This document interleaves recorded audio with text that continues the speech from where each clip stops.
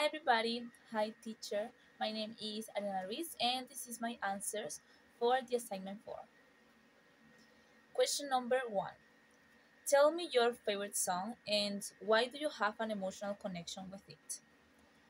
I don't have one favorite song because there are many songs that I like, but the song that I have an emotional connection with is I'm Yours by Jason Mars, and this is my father's favorite song and actually one of the first songs that I learned in English.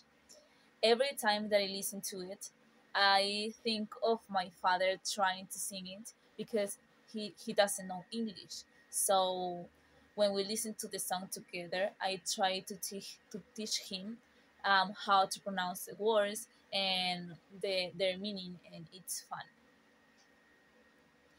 And question number 2.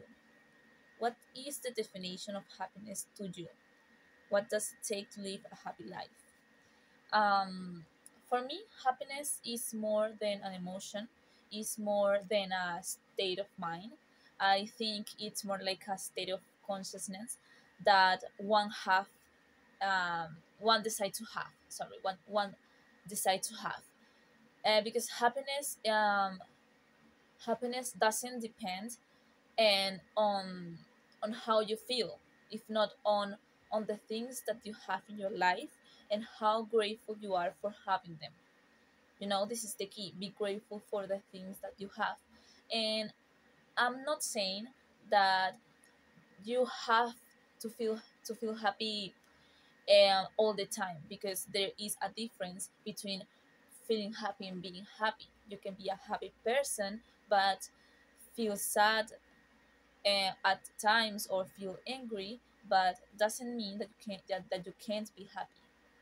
So happiness depends on how you perceive or you see the things or situations in your life and how grateful you are.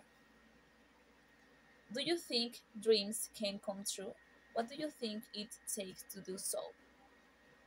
I am one of those people who think that we can do anything that we want to do if we decide to do it. Everybody has abilities to do great things.